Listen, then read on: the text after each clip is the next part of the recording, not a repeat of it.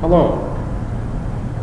You watch me right now talking to you as if I'm visually looking at your eyes.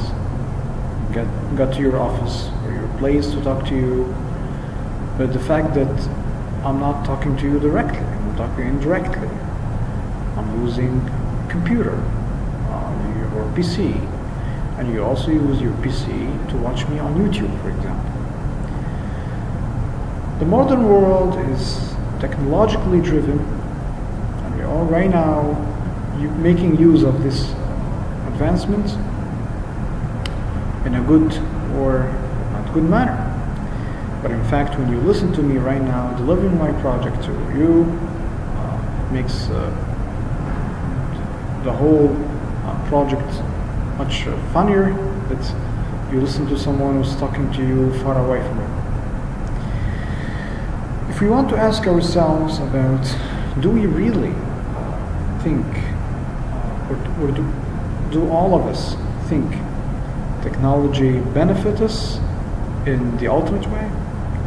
That you right now you can Google anything and to get to millions or just maybe 100,000s of results of Google search.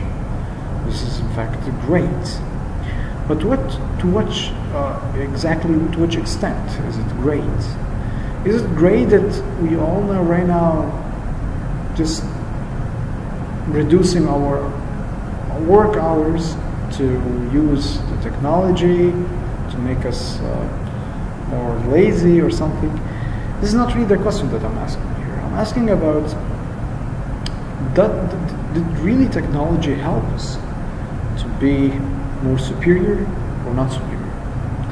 Does technology help us to become more powerful against maybe other species, for example, that we are humans and we are supplied with brains who can create algorithms into the devices, and finally getting a mobile phone, something like this?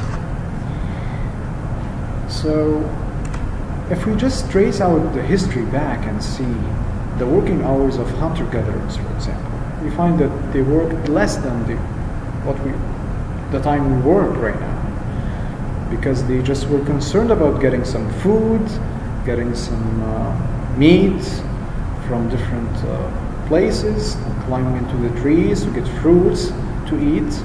The ancient people 100,000 years ago.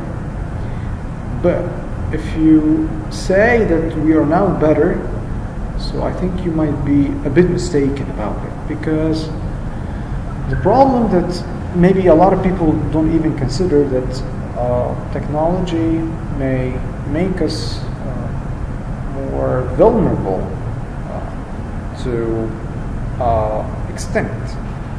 Why I say that? Because the power of the world is not in the Middle East, is not in the oil, is not in the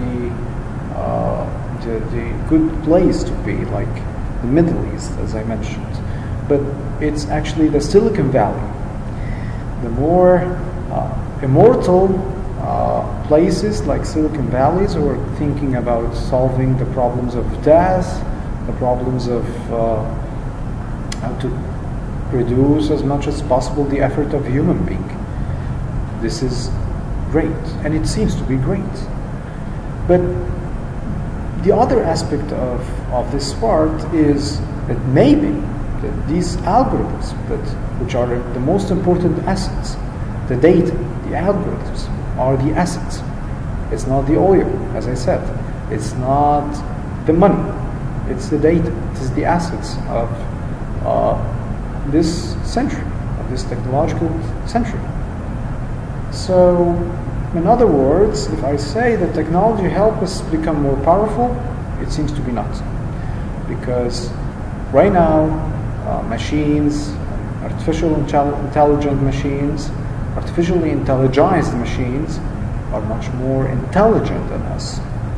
Although some people say that we are the individuals or couples of individuals in Intel or even in Microsoft, they designed the machine, so they are more intelligent, more intellectual.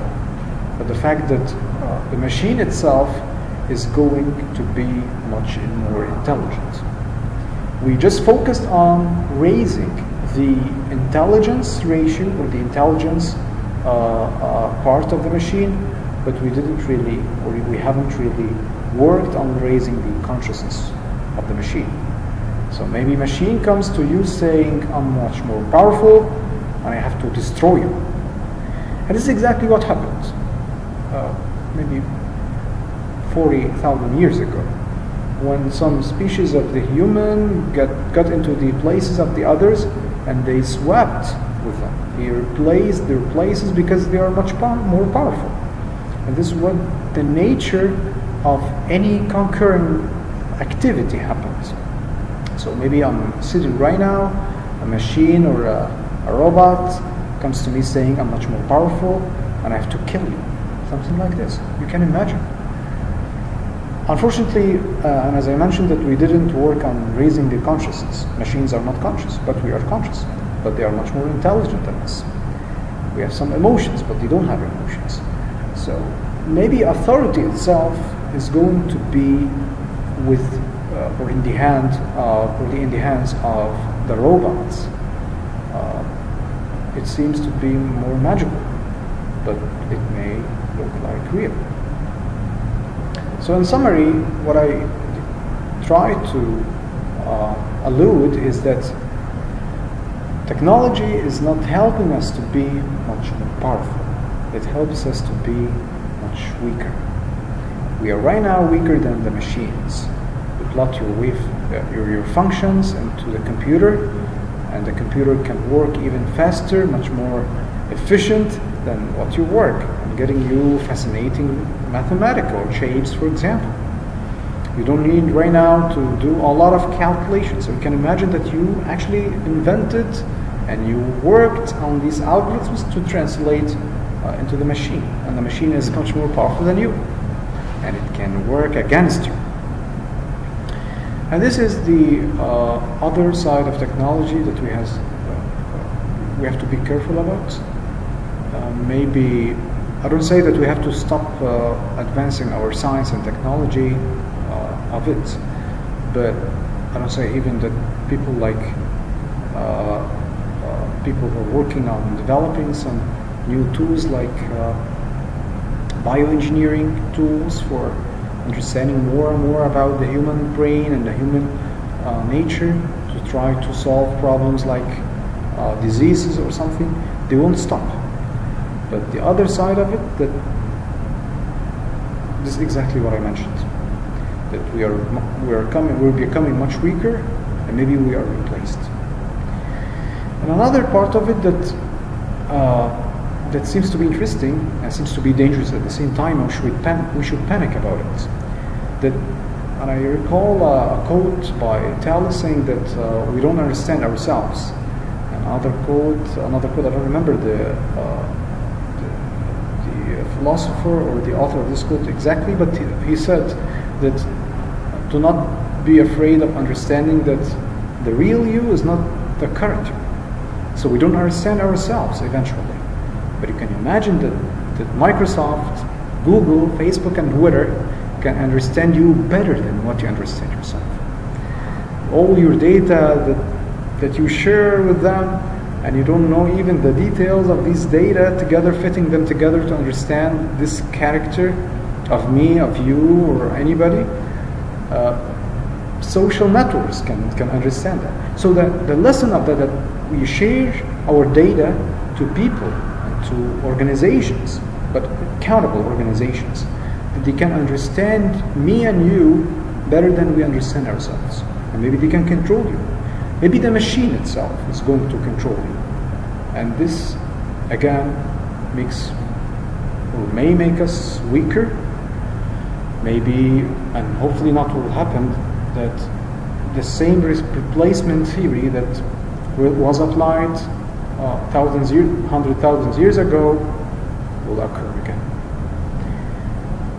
Thank you for your patience, and I hope that this lesson, or couples of lessons, were delivered eventually and as much as you or as high as you expect from me.